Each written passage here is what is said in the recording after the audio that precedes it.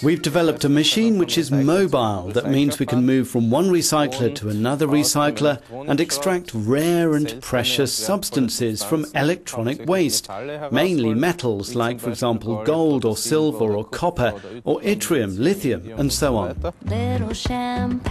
The mobile recycling system is inside this container, currently parked on the outskirts of Belgrade.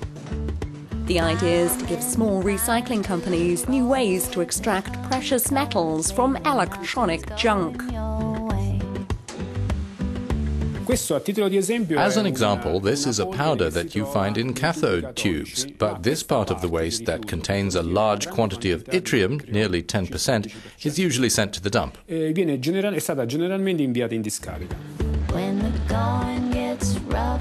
TV tubes are waste no more, as they're ground up and poured into the mix.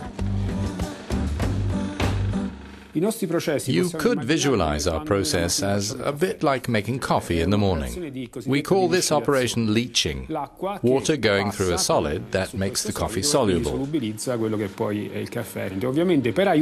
Of course, to help the recuperation of this element, for example, as with the yttrium that we find in this powder, we add chemical reagents that make this operation possible. The end results may look like sludge, but in fact, yttrium is a crucial element for making LEDs.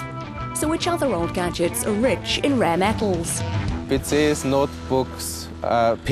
notebooks, DVD players, adapters, fluorescent light bulbs, screens like monitors or TVs, batteries, LCD displays, and so on and so forth. RCT in Belgrade is one of the partners in the EU project to develop the system. The aim is that companies in Eastern Europe should have the same recycling capabilities as their competitors in the West.